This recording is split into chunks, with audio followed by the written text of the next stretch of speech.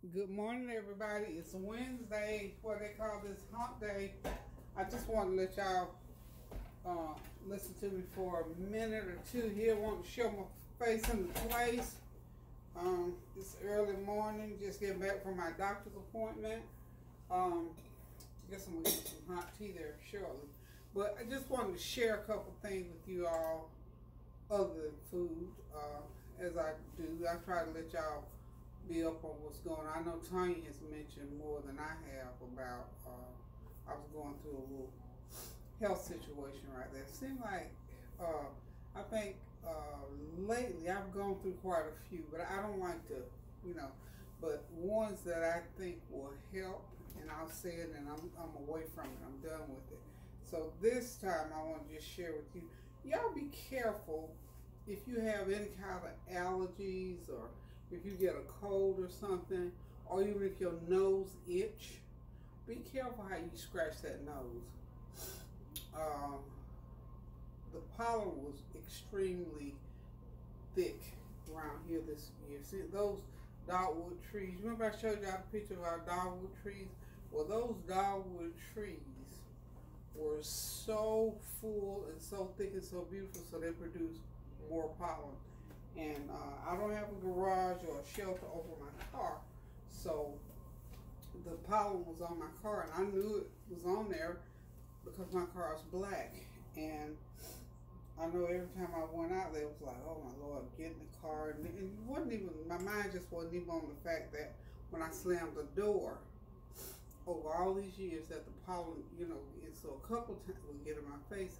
So a couple times when I slammed the door, it actually did get into my face and got into my nose and eyes. And I can just remember a few times when I get in the car, I always have Kleenex, and I, wipe my glasses off and do all this kind of stuff. And a couple of particular days I got in, and the pollen blew back in my face and all that, and it was just itching so bad. And I just took, you just take your hand and the back of your hand and go, I did that a few times. Then by the time I got home, I had done it a few more times, because I never really had that kind of a problem with pollen, except maybe a few years back. It would itch and all this, and I'd take Zyrtec and all that kind of stuff. So anyway, it did that to me a couple of times. And then as the irritation progressed, it just became itchy. And I didn't pick, I'm not a picker, so I didn't just take my finger and pick.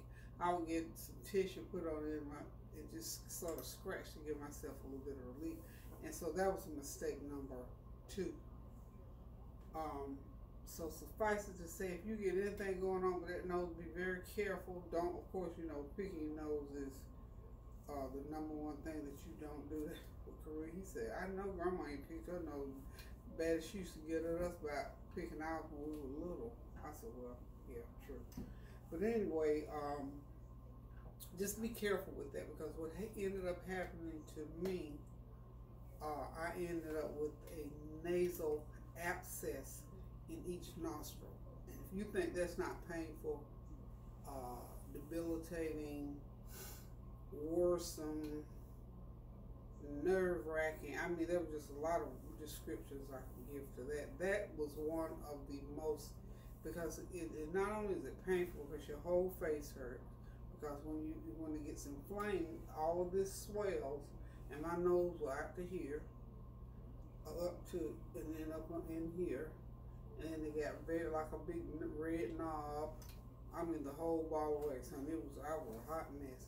But anyway, the first time I went to my doctor when it started itching pretty bad, my regular doctor, and he gave me some stuff to do with it. He didn't even see those nodules had started forming. So then, 3 days later, I ended up in the emergency room. So they gave me the wax, the whole bottle of wax on it. They did the treatment, they did the draining, they did the sticking. I went through it all that night. So it was quite a cumbersome thing to go through. So I'm just saying it to you, just be careful, because see, those type of infections are real serious, because you know they can go into your areas. So just be careful with that nose area. And I'm doing well now. Went to the doctor today. He said that everything was healing like it should. And my headache, I know I don't have the headache like I did have, just a mild one. I don't have that head, something in my eye. Wow. Okay, so he said, everything was looking good, and I got to go back in 1 week to just get cleared out. But I went to an ENT doctor this morning. So he's a specialist in that area. So he said everything was healing properly. Just continue to use, of course, my antibiotics, and to use my creams I should. So just wanted to share that little tidbit with y'all, because I love you so much, and I don't want anything to go. I wouldn't want anybody to have to go through that little route that I just finished off. So I'm good, and I've been doing what I do all along, but in moderation, So I feel good, but I just wanted to share so that if any of you have that situation, and here's another thing too. This went on for about 10 days. Now, if somebody had told me yesterday that I was going to be feeling as well as I do today, I would have thought no, because I'm telling you, I felt so bad yesterday. I was still sore. I was still swollen, but when I woke up this morning, it's still there, but the swelling was gone. I'm not that sore. It just wasn't like I thought, because I had prepared today. I said, you know what, I'm going to fix something to eat before I leave, so when I get back, I'm going to get back in the bed. I'm keeping my clothes on. I'm not getting back in the bed today because I feel okay. But know this, it takes time, over a certain time frame, for that medication to get in your system. So I think after about 5 days, it kicked in. And it was just that those headaches were what were getting to me. So anywho, let's move on to what we're going to cook in here today. Oh, this is my coffee cup. I'm going to have hot ginger tea. But what I'm going to cook is over here on the stove. It's going to be short and sweet, because I had prepared myself to do something that would not require any kind of long term in the kitchen. So what I am preparing here, let me get the camera back over on the stove, y'all. Hope y'all are having a God blessed Wednesday. Hope you got something planned. I don't know if you live in one of those states that is opening back up, but we're praying for you if you are. Okay, there it is. I've got it covered up already, and I'll just tell you, I've already prepared it, because I'm telling y'all, I did not think that I was going to be ready to be able to say anything when I got back from my appointment, but praise be to God. Here I am, honey. We just don't know. All right, this chicken is cold. Remember what, Easter Sunday, I fixed all that chicken. I made 2 roasted lemon chickens.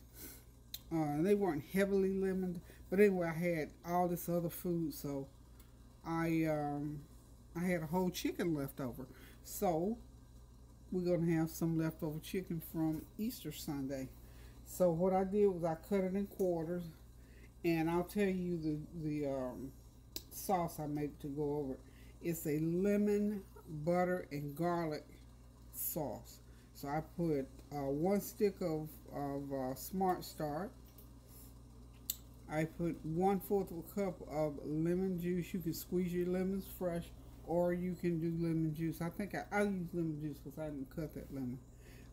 Some garlic powder, onion powder, garlic powder, that Tony Chartres, and also Paul Proujon, and I put a little bit of my masala, just all those different flavors to go in there, because that lemon will take over, you know that.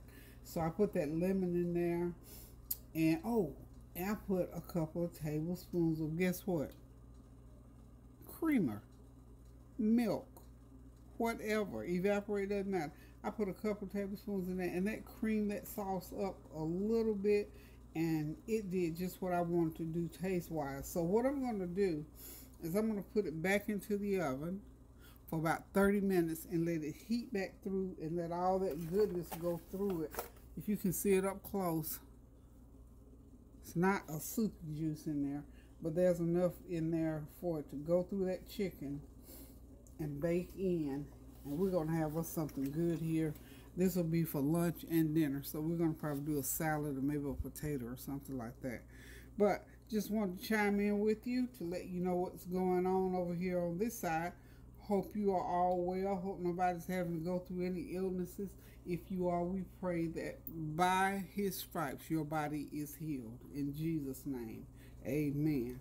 So let's get it going. I'm going to go ahead and get this chicken in 350 degrees for about 30 minutes, and it should be pretty well heated through. You know what, I think I'm going to drop that to 325 because it might be still a little bit frozen, and I'll probably need to leave it in there a little bit longer. How about I put it on 325 for 35 minutes? That way, it'll be heated all the way through, because I like my food hot if I'm going to have it hot. And, yeah, I said potatoes and probably a salad to go with it. Just something like, I'm still not going to be here in this kitchen cooking, even though I feel like $1,000 right now. A million, thousand, whatever. Anyway, hope y'all are getting have gotten your assistance from the government, the stimulus package. I hope it's all come through for you. If not, I hope it's on the way. If you know, whatever aid or assistance that you were hoping for, I'm praying in Jesus' name that it comes your way soon. Even today, the mailman hadn't run this early, I don't think. But anyway, if I sound a little nasal, it's because I'm still going through my little deal here. So, anywho, I will be back after the chicken gets ready. Hey y'all, we're back on the stove. The chicken is in the oven heating still. Another few minutes. I'm going to make a stir fry to go along with the chicken, and that's pretty much what we're going to eat with it. I've got some of those pre-frozen piped potatoes that I'll probably pot one or two of them in. I'm not going to cook rice again today. Can you believe it? I'm not doing rice. Okay, so we're going to go ahead and get this stir fry started. The stir fry of the day is going to be red onions, asparagus, and shredded cabbage. So I'm going to start the red onions and the asparagus first. Let them get going pretty good. Of course, you know, I got to throw my seasoning in on them. Then I'm just going to throw some cabbage on top of it, season it up, and that stir fry is going to be ready. Make sure you got that oil nice and hot. So that is a medium red onion, and let's see, I think I use about 10 stalks of asparagus. You just chop it all up, just that simple. I'm going to hit it with a half a teaspoon of garlic powder so far. Okay. And this is one of my mixtures out of the cabinet that has a little bit of everything in. So this is, I'm sure y'all got one of those where you put everything, every seasoning you got in there. But the basic seasoning here is garlic and olive oil. So I just add a little bit of that. I can't even remember what all I got in here. Complete seasoning would serve that purpose, y'all. Okay, so this is some minced onion. If I can get some, okay, yeah. So, a little bit of minced onion to go in there. And of course, you know I'm going to use my famous masala seasoning. This stuff here it's just unbelievable. I love it on everything. I'm gonna put a little, just not a lot, just a little bit of that on there, on top of there. And as you know, I haven't put any salt in it. We're still watching our salt intake. And the reason I'm putting the cabbage in last is because the cabbage will get soft and cooked, you know, before the other veggies.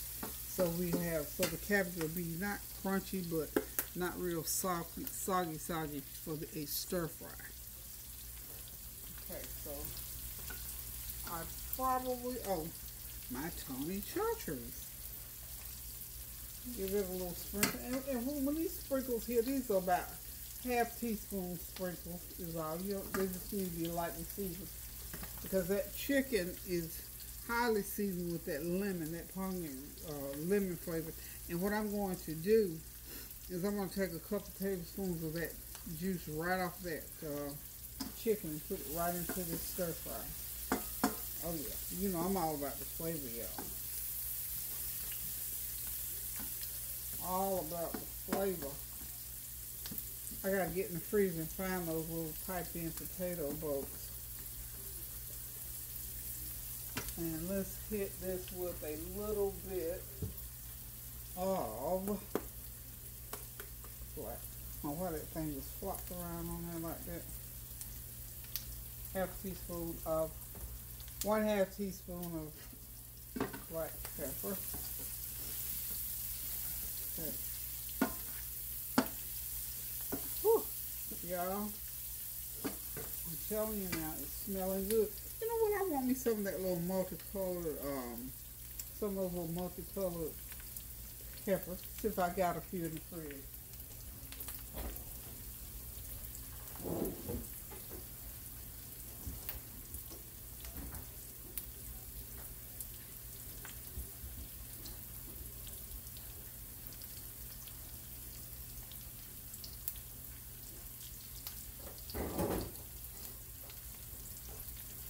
I do have a few in the fridge. It's about time to buy some more. I think I got maybe one more usage out of that bag that I purchased. So I'm just going to drop them right in.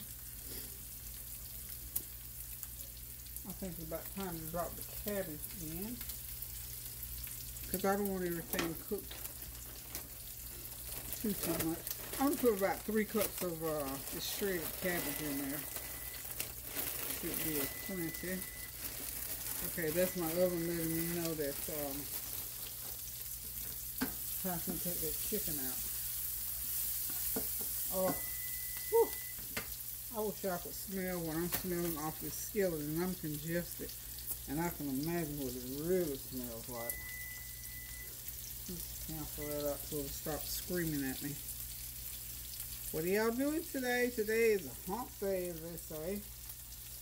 For Wednesday, you know, it's amazing how, now even me, I'm retired, of course, y'all know that. But with this crisis situation, I feel just as much a part of all this big change as the people who were working, simply because my family dynamics changed, and it just threw me into a whirlwind. And I just feel like, you know, I gotta be planning this, that, and third, which I really don't have to plan anything if I don't want to. But it's just, isn't that amazing how we assimilate into doing the same thing? It's really amazing how assimilation comes about in society. And we don't even, you know, when you think about assimilation, most people don't like to feel that they assimilate, but we do. So that's 1 cup. We're gonna take it, put it right in there. Yeah, a lot of times people don't like to admit assimilation, but we assimilate, because I tell you what, I like to think of myself, and I'll say it first. I like to think I'm one of these people that, you know, sort of leads the pack, come up with the idea, set the tone, all that kind of stuff. But I can follow. Now, sure, I can sure follow. But it's amazing how happenstance, situations, and life will cause you to get to a point where you never thought you'd be. And here we are, we're assimilating into the same routine. Okay, that's my phone, it's my children. I'm sure of it, there's no doubt in my mind. Okay, there's my other 2 cups of cabbage. Y'all, excuse me just a minute. Okay, I'm back. I don't know who that was. That was one of those unknown callers again. Because, you know, I told y'all, whenever my phone rings, I always try to answer it. You know, I always will give you my attention. Because it may be one of my children or a friend or somebody that really needs something. But anyway, as I was saying, you know, I like to think of myself as one of these people who kind of sort of, you know, pretty much tools along, and you know, I can follow a situation, but when it comes to certain things, you know, I pretty much can come up with a way to get it done. But in this situation, with this crisis we're going through, people, we have assimilated into a melting pot. And that just brings me back to the 90s when we were doing that training about melting pots and assimilation and stuff like that. That was a class I used to teach about diversity, the diversity training class. And we talked about a lot about the melting pot and assimilation and all that kind of stuff, and what was going to be happening in the year, was it the year 2000 or 2005 or something like that. But anyway, as we teach in those classes, we get these little illustrations about how people assimilate, you know, what causes people to assimilate. You know, what dictates assimilation? So circumstance certainly does. So we know now we're in a circumstance whereby we don't have a choice but to assimilate. We have to all do what we need to do to get through this crisis. So it's amazing. You know, like it's almost makes you think of that never say never. I ain't doing this, I ain't doing that, and third. Circumstances come upon you, you get it done. And hopefully we won't look at this whole situation as a negative one. Hopefully we can see, one thing that I like to do, of course I love people and I love praying for people and talking to people and trying to dig the best out of people as well as myself, is to find that silver lining in all of this. We're going to go ahead and start adding that other teaspoon of the seasoning. Check for if we need a little bit of salt. This is my other half a teaspoon of garlic powder. This was a teaspoon of garlic powder. I only put a half.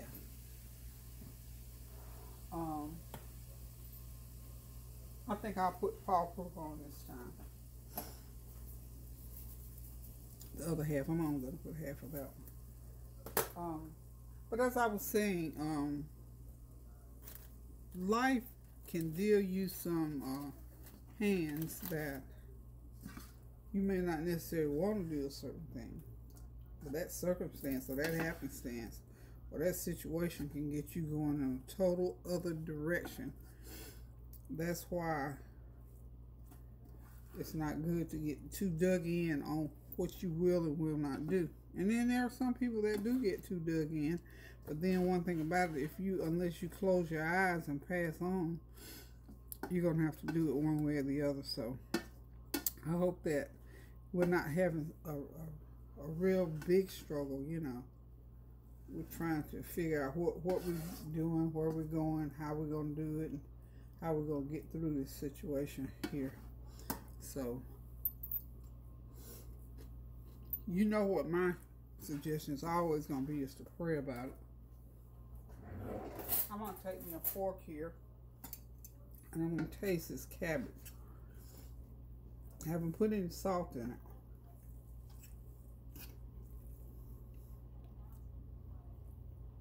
And I got my cabbage just right. Ooh, thank you, Jesus.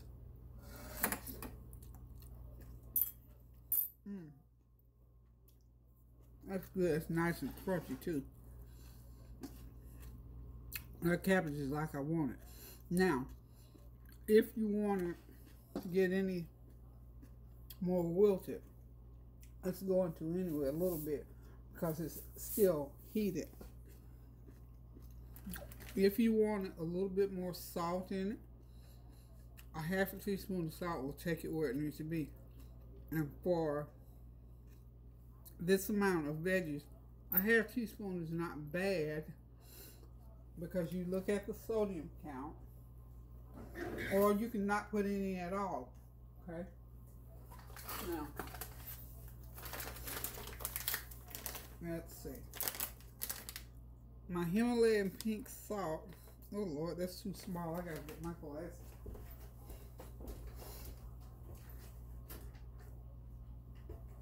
Woo, child. I almost squinted my eyelashes off. Okay. So, and see, serving size. Woo, a fourth of a teaspoon is 380 milligrams. You know, salt, you know what, when you think about that, it's 380 milligrams. Okay, so if I put a half, that's going to put it up to 760, I believe it is. So spread out over, we're not going to eat all these today. So we'll say spread out over 4 meals, because that's going to make 4 servings. It's not so bad, because you're going to do 4 into that 7, probably back to the maybe 250, and I think we can have 1,500. So like I said, either way you want to do it, or if you don't want to do it, if you want to season it up some more and not pour the salt in it, you can place a little bit of soy sauce in it. That will oomph it up a little bit more. And then I think that's what I'm going to do. Either soy sauce or, let me see, my Gold Mountain has a lot of sodium too. Let's see, Gold Mountain. Oh my Lord, you won't believe how small this writing is on this thing. Whew, jeez Louise.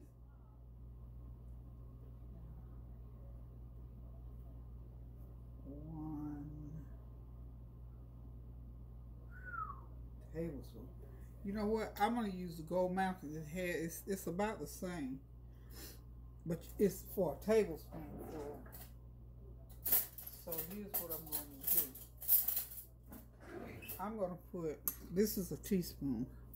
I'm gonna go ahead and put 1 teaspoon of this. This will give it a little bit of salt content. Yeah.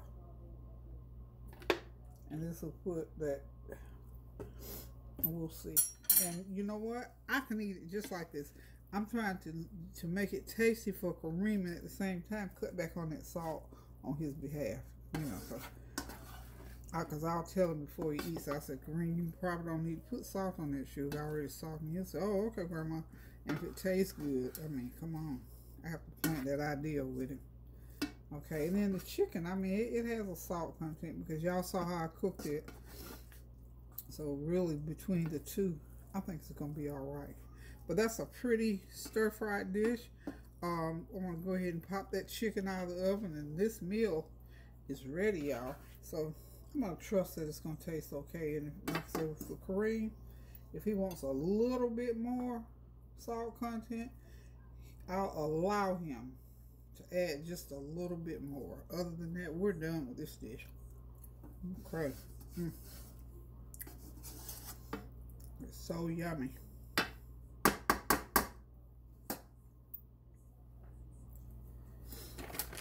So, like I said, we're going to move on now. And I'm going to get the, let me get the chicken out the oven.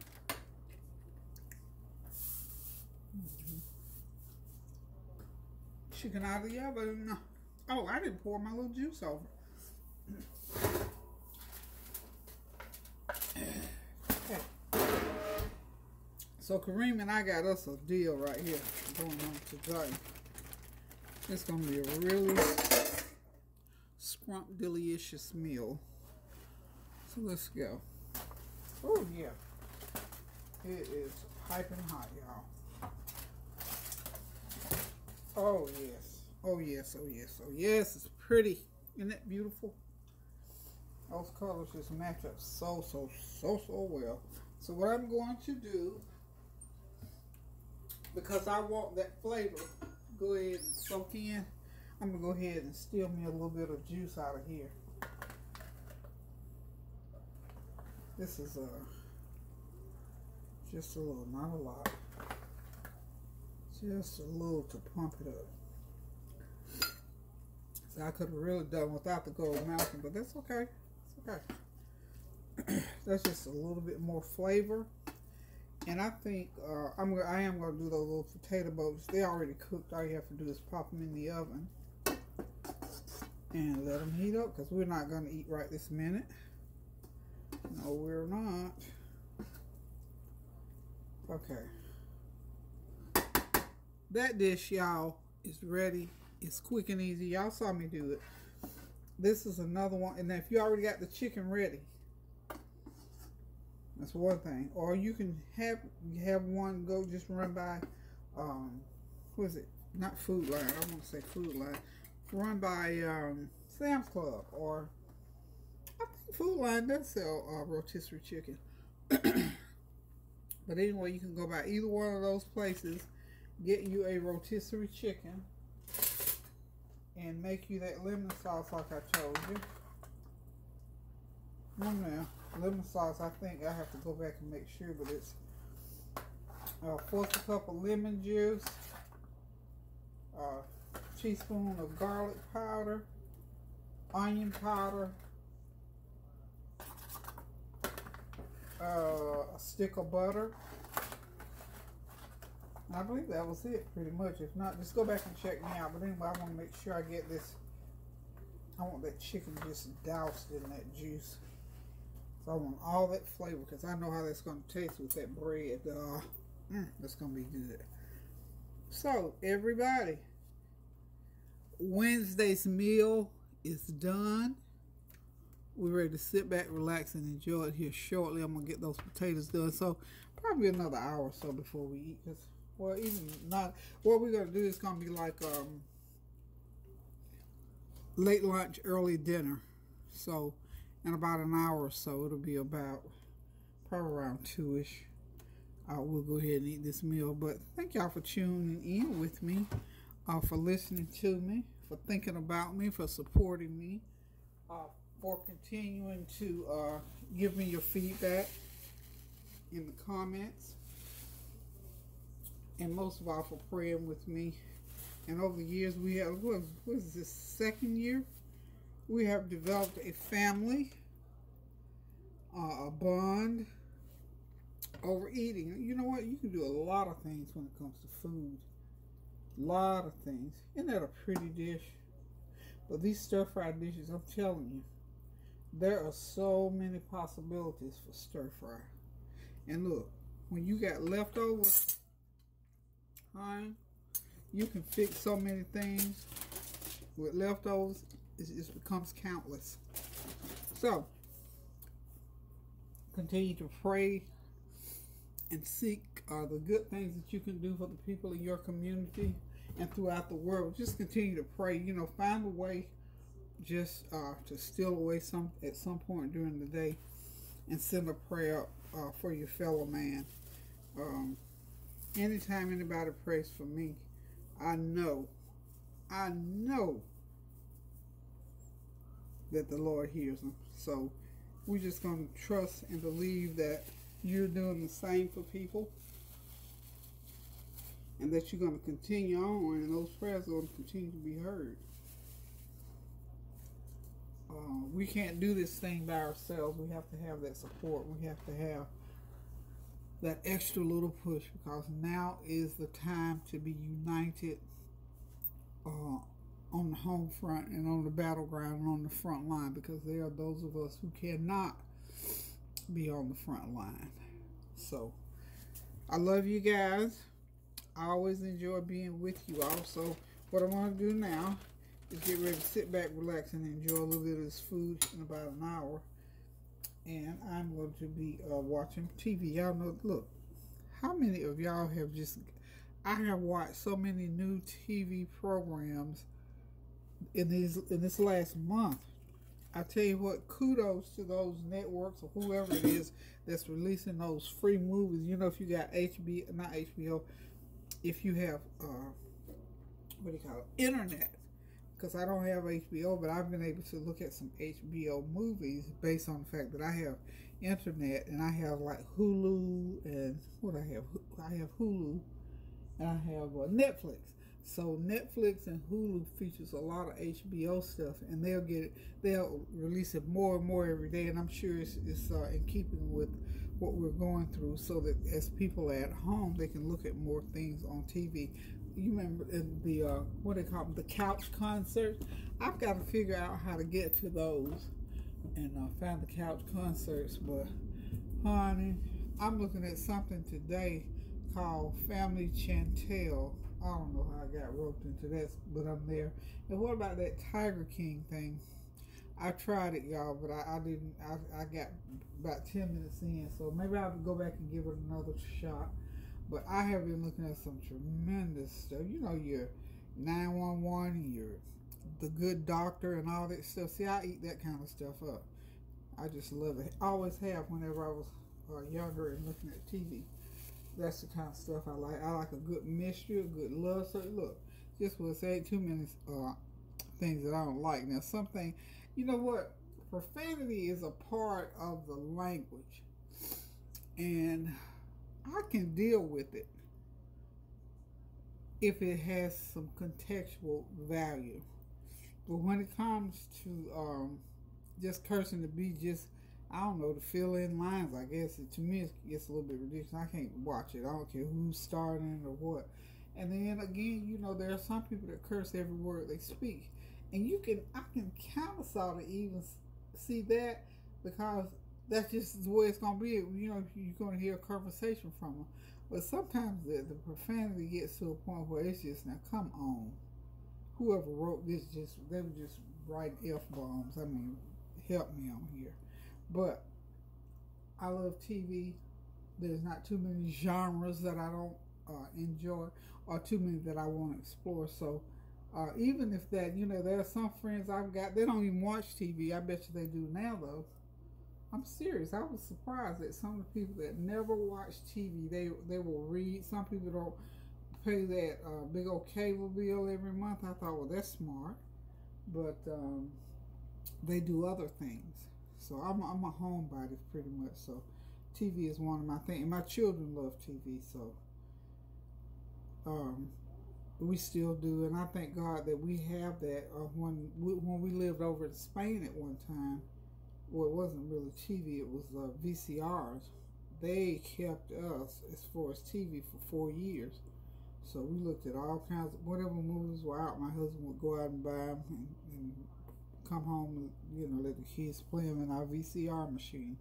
So anyway, I got off on a tangent about that, but I was just thinking, you know, some of the things that we can do as a family while we're still sitting here trying to get through what we're trying to get through. I mean, we just can't look at the negative side of stuff all the time. So there's a light at the end of the tunnel. We just got to hang in there until the end of the tunnel comes. So listen, guys, I love y'all. I'm done with this meal. I hope you enjoyed it. Remember, don't sleep on those leftovers. Now get them out of there and spruce them up and throw something else with it, and you have you a gourmet meal on your hands. So until I cook again, love you guys. Hold on just a minute. You know I had to knock the camera one time. Hold on. Okay, y'all knew why I was talking for. I kept right on talking for a reason. Okay, so I did find my little potato boats. See, they're already made up and they're in a potato shell. They're restuffed and got cheese and chives and all that stuff on them. But what I'm going to do to help them out a little bit more, normally I would put extra butter on them. But since we're going lemon chicken today, I'm just going to pour that juice right on top of them. They're frozen, so they have to go into the oven for a while. Probably a good 30 minutes, I imagine, because they're not that big. All that goodness on there. And once, I'm just doing this just to give it a little bit of moisture in that inside that pan.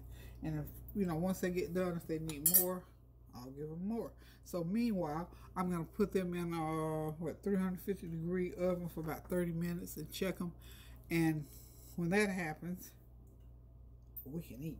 So as you can see, we're having restuffed potato boats, some leftover lemon chicken, some stir-fried cabbage, asparagus, peppers, and onions. So until I decide to cook again, y'all, which will probably be sometime later on tomorrow, I'm going to say love you guys. Thank you guys. Keep those prayers going up until the blessings come down. Reconcile those differences. Cook some good food. Invite somebody over. Well, a family member that you can invite over. But still, just keep that thought going anyway. and continue to pray without ceasing, y'all, so that God will hear us and heal us. And he will do just that. He'll do what he said he was going to do. He said he'll never leave us nor forsake us, even until the end of time. So we have to believe those things in order for them to happen in our lives. We have to be faithful to that. So I love you so, so much. So today is Wednesday, tomorrow is Thursday, and we pray that we live to see another day. And if so, I will see y'all tomorrow. So keep those prayers going up now till the blessings come down. Toodaloo.